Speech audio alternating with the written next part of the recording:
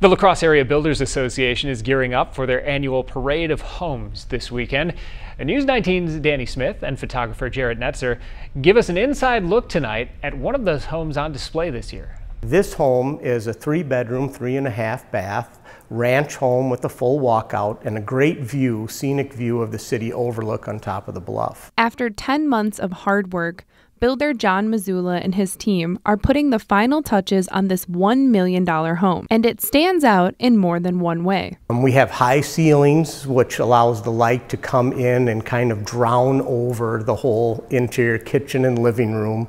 This is one of the many reasons this home will be featured in the Crosse Area Builders Association's Parade of Homes. And if you weren't already impressed by the inside of this home, take a look at the view from the outside of the home.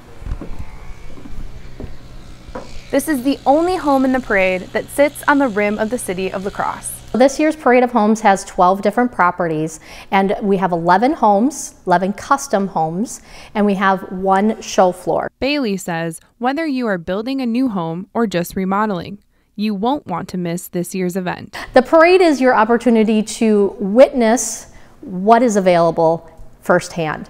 Do your own homework, talk to the builders, find out what is available, find out about the new trends that are out there for homeowners. And it's a great opportunity for builders as well. This is an amazing venue to work with other professionals in the industry, show off our wares, and have basically some of the premier builders in the industry be able to show thousands of people their designs, their interior thoughts on how colors should flow, and just concepts.